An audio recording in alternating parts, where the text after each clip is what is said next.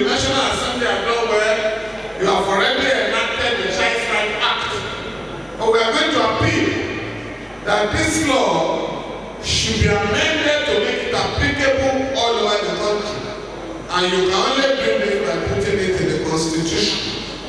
The Disability Act has been enacted by the National Assembly in 2018. Again, we need to make it applicable throughout the country. Now, we also want to suggest, with respect to local government elections, people are worried that the state electoral commissions are not independent. We are going to appeal that we do not ask the National Assembly of the INEC to conduct local government elections. It's possible for us to amend the Constitution in a way that the state electoral commissions are meant to represent, constituted by representatives of democratic organizations. On security, there is a demand now for state police. But we want to warn that in amending the Constitution to allow for state police, we want to appeal to you to ensure that we do not transfer the problems in Abuja to the states. Let us have state police that will be well funded and well equipped.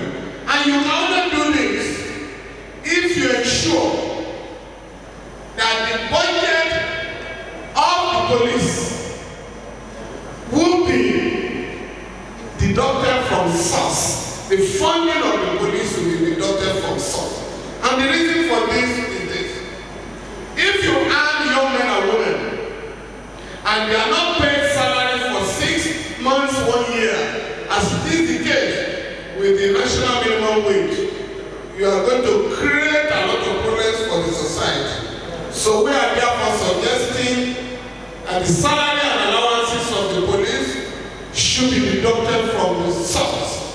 Secondly, the police council in each state should not be nominees or appointees of the governor alone. We are suggesting that at the federal level and at the state level, the police council should be constituted by representatives of well-respected civil society organizations. This will prevent the manipulation of the police institution by political forces. Finally, we want to appeal to both chambers of the National Assembly to urgently pass a resolution asking the president or requesting the president to stop the ongoing war in the southeast of Nigeria. Under the Constitution, honorable members of the National Assembly, honorable members of the House of Reps, under the Constitution, Section 305, the president cannot declare a war on any part of Nigeria without the approval of the National Assembly. A state of emergency must be declared. None has been declared in the southeast.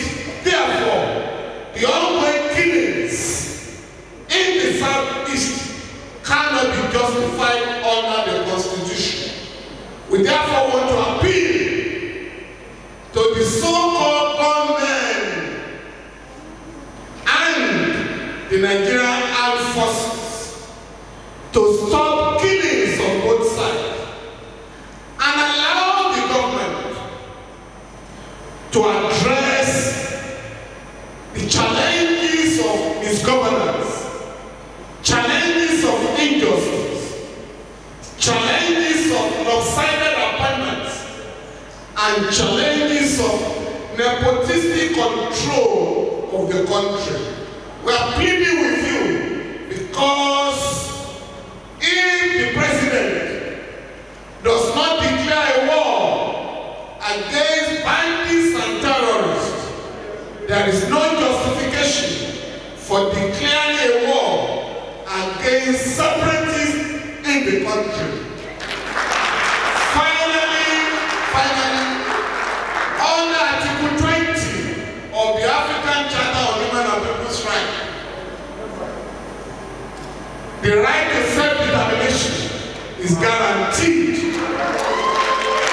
Therefore, the young men and women who are disenchanted with misgovernance in Nigeria, who are disenchanted with unemployment, should be talked to by the government. We are suggesting that the government, through the National Assembly, should enter into meaningful dialogue with all separatist groups in the country so that perceived injustice can be addressed. And this is the only way to guarantee peace in the country.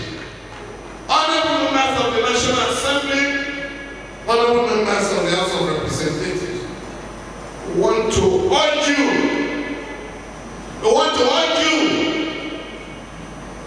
to take over the control of the economy. Right now, the Central Bank of Nigeria and the IMF and World Bank have taken over the control of the economy of Nigeria. We want to appeal to you. Don't allow the executive to continue